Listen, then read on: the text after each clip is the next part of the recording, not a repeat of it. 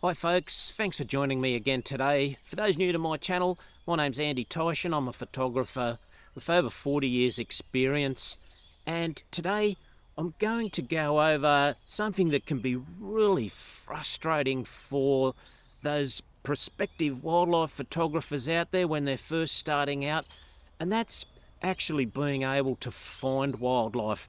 So I'm going to go over a few of the tips, techniques, and some of the equipment that I use to help me find and locate the wildlife that I want to photograph.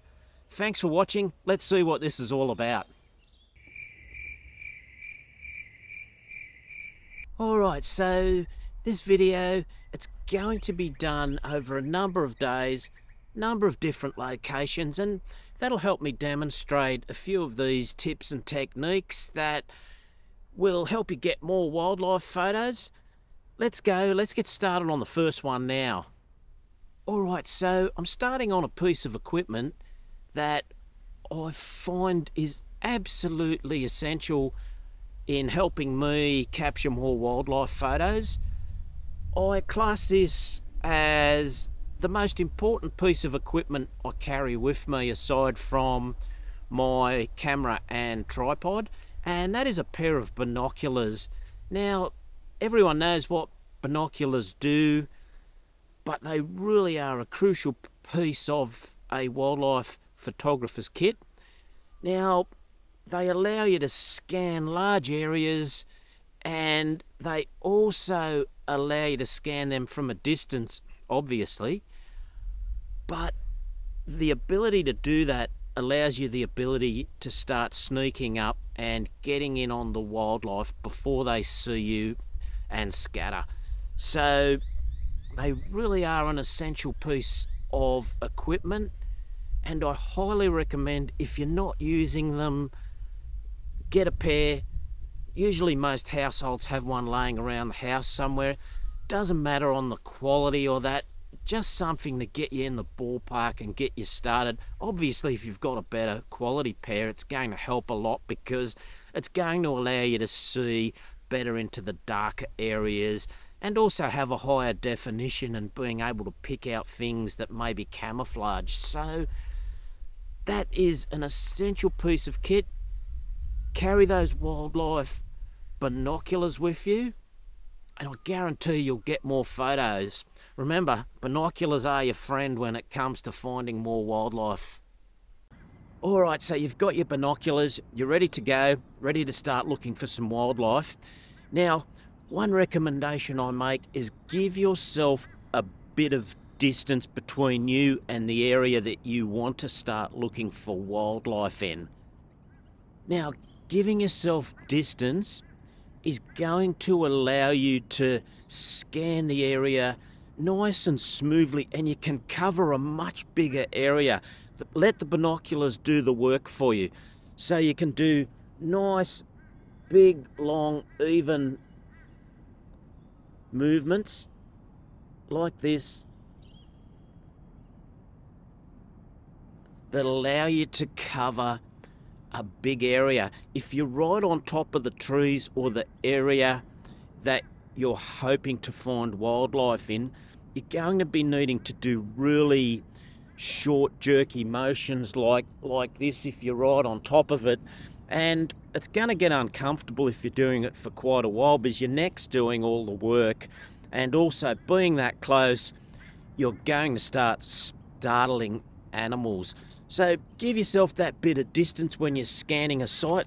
Roughly around about this sort of distance I find good, and I can scan probably hundreds of meters of area without needing to move, just nice easy movements and motions with the binoculars. Let them do the work and you'll get more wildlife. On to the next tip.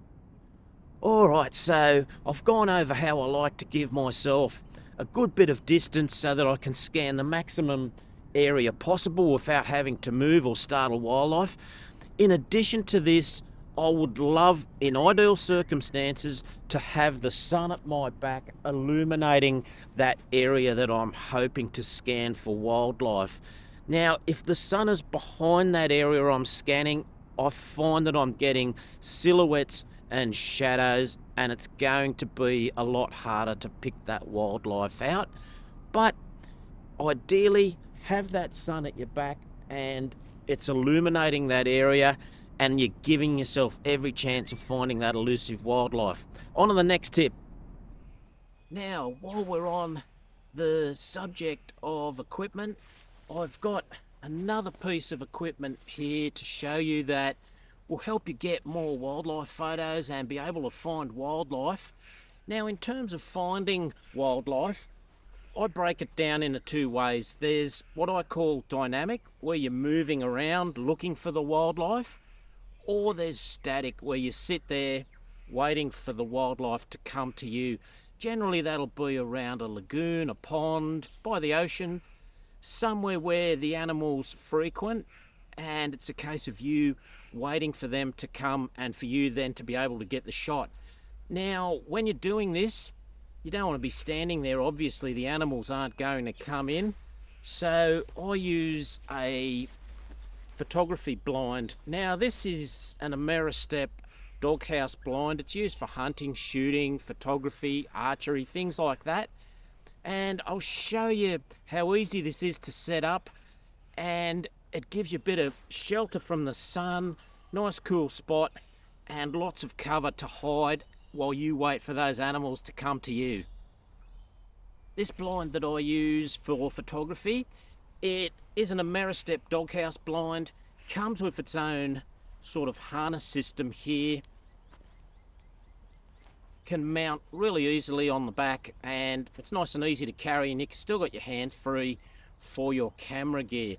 Now, I'll show you now how quick and easy this is to set up. Let's have a look. Alright, so this is just going to take a matter of minutes.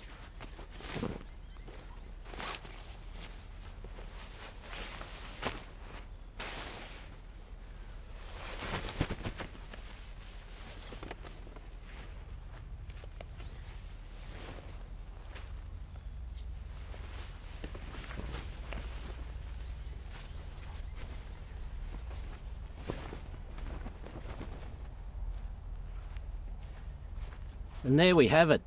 I said a matter of minutes. It's probably taken not even 1 minute to get that to this point here. Now, on these, you can undo these windows here. There's an inner liner in it with fly screen, so you can get protection from mosquitoes and things like that. But that's where your lens comes through. And what else I do is I have a little bit of camouflage netting draped over my lens on the outside, so that it doesn't, like the shine and reflections don't scare any animals away. But you can see how quick and easy this is to put up. It's all spring loaded. Peg it down on each corner, and there is a middle brace that holds this middle section up as well, but it's really easy. And like I said, if you're going to do a static style of waiting for wildlife to come to you, these are fantastic. Now, these hides, the Ameristep doghouse, has a really nice big entrance on it as well. And that's how easy it is to unzip and get access to it. They have no floor in them, so what I do is I put a canvas ground sheet inside it so that I'm not sinking into mud or softer surfaces. But you can see there, plenty of room in there, good protection from the sun. So as quickly as these are assembled, they're also really quick to disassemble. I'll show you now how quick and easy this folds down and goes back into the backpack.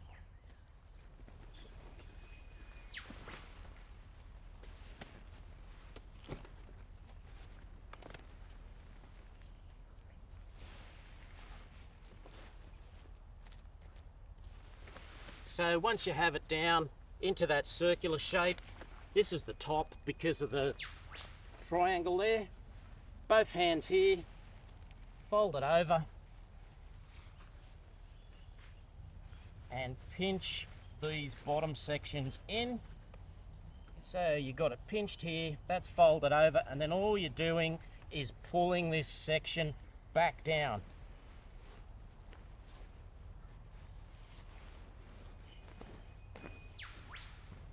And there you have it. That's how easy it is to pack away. Pop it straight back in to its backpack here, and you're ready to move to another location. So there's another piece of equipment. If you're looking to do a bit of static wildlife searching where you're actually just staying put in the one place waiting for the wildlife to come to you. Well, on to the next piece of equipment that is going to help you find wildlife. It's a trail camera, also known as a wildlife camera. Now, these are cameras that are motion activated. They use passive infrared sensors to detect body heat and movement. They have a camera that is built in so that when this camera detects movement, the camera turns on and starts filming. Why is this good for you? These are fantastic for knowing if wildlife even exists in an area. Remember, these are working 24 hours, 7 days a week, looking in particular areas to see if wildlife is there. If it is, it will record them. So I'll put up a little bit of footage here just that I've captured of some animals using these, and the beauty of it is they timestamp the video so you know what time the animal is there, and you can adjust your photography accordingly so that you might be able to set up a photography blind or be waiting there with your camouflage gear ready to capture this animal that comes through at a particular time of the day or evening. So these trail cameras are your friend.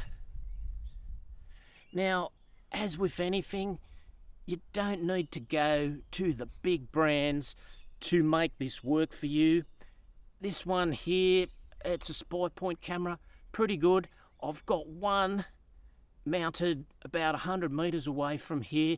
That's a third of the price of this, and it is just as good as this one. It's a Campark T100, I think it is, that I've got mounted elsewhere, and just got it through eBay. It is fantastic. Good video, works if the animals are there, it'll get them. And like I said, these are real handy to help you find if there's even animals in an area. The final two pieces of equipment I'm going over that will help you find wildlife are camouflage gear. This here is basically a camouflage poncho.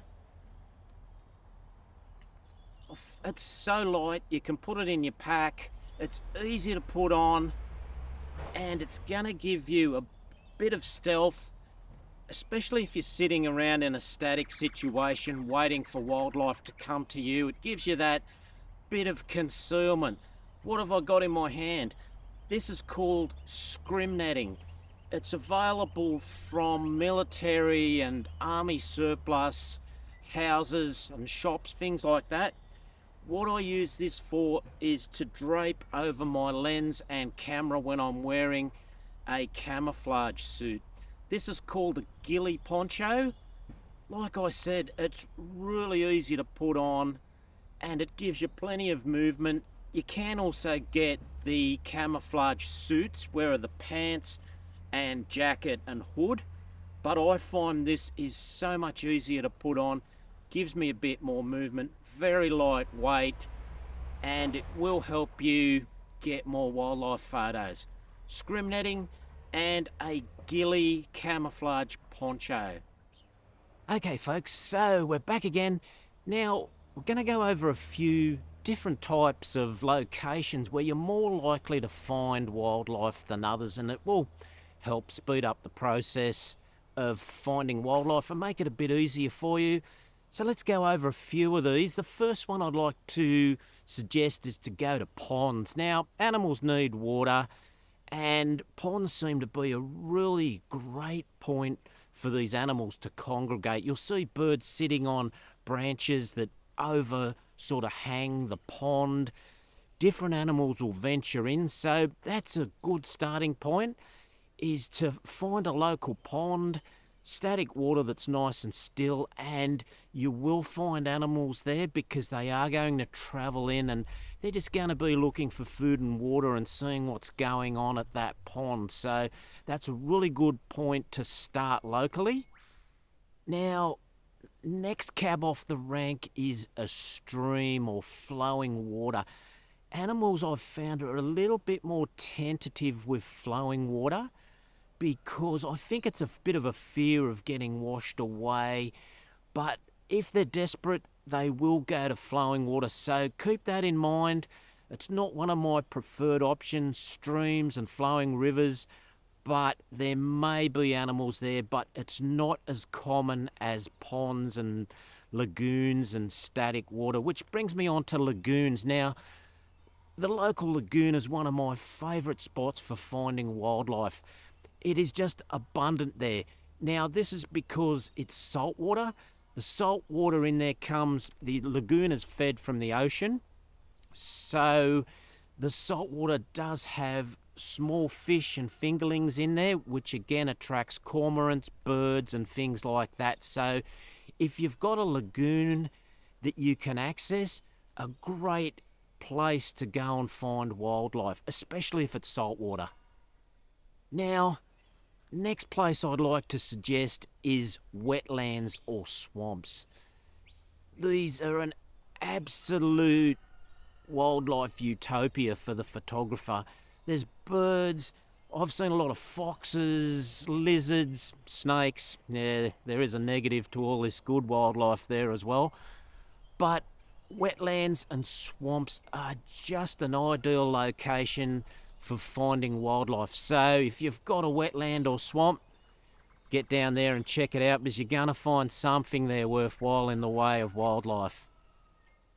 Now, a real simple one is tree anomalies. Now, by that I mean, have a look in trees. Like, we've all got trees in our yards and out and about. Trees, by anomalies I mean things that look irregular in the trees. Like, you're going to have lumps or bumps and things like that on branches or near the trunk. Well, there's a pretty fair chance that could be some form of wildlife. Use your binoculars, get out there, have a look and see what you make of that. But usually, especially in my area here, if there's odd looking shapes in trees, it's usually a koala or a bird. So give that a bit of thought.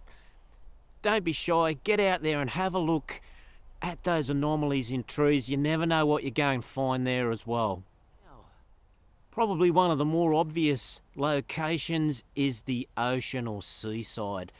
Lots of animals moving through here, especially birds. So you can head down there. You're pretty much guaranteed of finding some seagulls or cormorants or terns, things like that. Lots of bird life by the sea, so lots of potential for photos. Ocean and sea, really high on my priorities for shooting photos, especially early morning and late afternoon, evening, when these birds are all on the move, looking for food and getting their day started and their day ended. So that's a real high priority for me when I'm looking for wildlife. Okay, this one's not as common, reefs. Now, some areas have onshore reefs. Now, these can be like rocky outcrops that aren't too far off the shore, and if you've got a lens long enough or you're prepared to do a bit of cropping in your post-production, then you can access the wildlife that's sitting out on those reefs.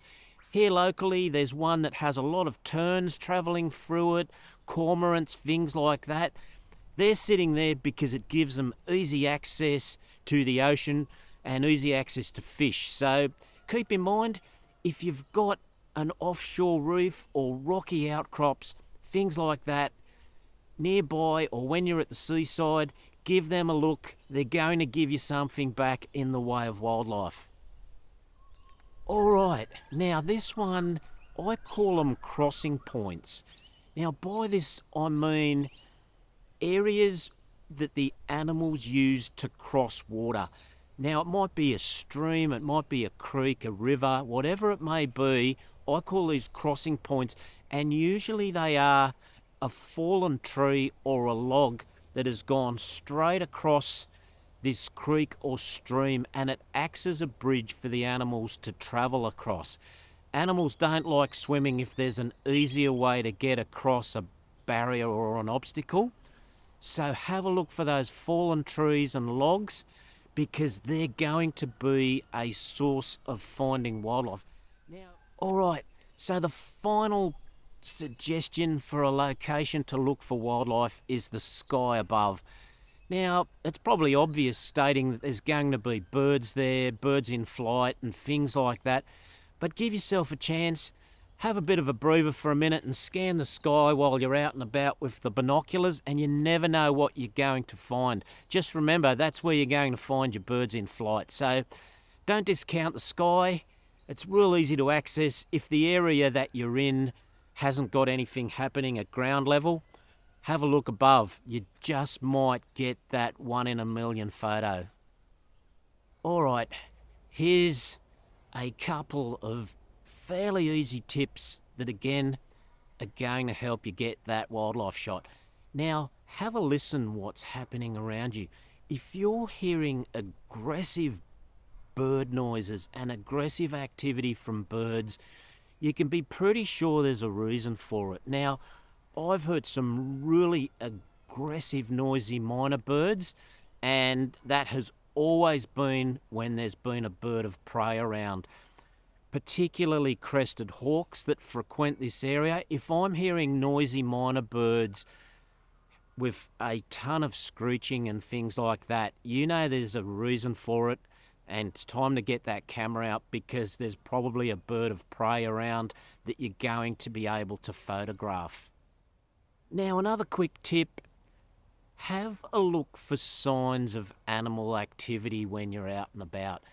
Now, this could be things like animal droppings, different tracks and trails that have been trampled by animals through the bush as they use to access different areas. So you'll find grasslands and bushes that just look out of the ordinary, that they've been flattened, and you might see a little bit of a trail going in there. Well, there's a pretty fair chance that the wildlife are starting to use that to access different areas. So that might be a place that you want to stake out. Now, animal tracks in mud and sand are always a surefire indicator that there are and is activity happening there. Now, I've been down on beaches that have basically no human activity there, and yet I've seen dog paw prints there. Now, if there's no humans, it's pretty unlikely that those are dogs, unless they're feral dogs. I'd be starting to think that the foxes are heading down to the water's edge of the ocean, or possibly dingoes. So keep that in mind, that animal tracks, tramplings and things like that are all going to give you an idea of if there's wildlife activity in this particular area that you're searching. Now, moving on to a bit of technology that we can all put on our mobile phones or device that we're carrying around to help us find wildlife. The first app that I like is called eBird, and it's brought out by the Cornell University of Ornithology, and they're based somewhere in America. I think it's New York, and they have some really good free apps. Now, with eBird, bird watchers go out in a particular area which is mapped, and that map will come up in eBird, and when they see birds, they will flag that in the app, and then others can see where this bird activity is occurring. For you as a photographer, that is great, because you can look at that app and you can see on the mapping, hey, hang on, someone's seen a kookaburra here, or hang on, someone's seen an eagle here. So you know that you're in the ballpark then for being able to get some photos of those particular birds or animals if you know that they've already been recorded there. So that's a good app, eBird. Now, another app that I've found wildlife through, although it's not a wildlife app, is called All Trails. All Trails is a hiking app, and what it does, it shows you hiking trails in your general area. Again, they're overlaid on a map, and the beauty of this is it will show you different parks, reserves and things like that that will have wildlife in them. So they may not necessarily show up on the major players like Google Maps, but I've found All Trails can show you reserves and refuges and things like that for animals that may not flag elsewhere. If nothing else, you're going to find a few good walking trails and hiking trails that'll get you into that bushland, an area where you may find wildlife anyway. So that's called All Trails. Now the next cab off the rank is Google Maps. They're going to show you things like reserves, parklands, wetlands, things like that, all areas where there can be wildlife. Most devices already have it. You've only got to open it up. You can have a look from the comfort of your lounge room and you might find an area in there where you can get out and take some photos. I've actually found a koala sanctuary here using that, as well as All Trails. So they're really handy for finding potential areas where there's wildlife. So don't discount Google Maps. Now, the final app that I use when I'm searching for wildlife and in photography in general is called Planet Pro. Now, this is a paid one. There may be a free version of this. I'm not sure. Someone may have to leave a comment down below. Planet Pro is just a photographer's friend in terms of you can zoom right in on the mapping. It's got satellite mapping, but it also has sun positions, where the sun is going to rise, where the sun is going to set, and things like that. So that's going to give you an idea of the lighting that may be occurring at any given time, any given day, any given year in the area where you might be planning to do your wildlife photography. So you know if it's going to be dark or light in that area, and it gives you half a chance of being there in the right conditions to be able to photograph that particular animal. Well, there we are. I basically think I've covered a lot of the different techniques, areas and things like that, apps that I use to help me find wildlife and hopefully get, you know, a few decent wildlife photos. Now, if you found this video helpful, it'd be super if you could just give me a thumbs up. Even better, hit the subscribe button. You won't miss any of my latest videos. Thanks very much for watching, and I'll see you in the next one. Bye for now.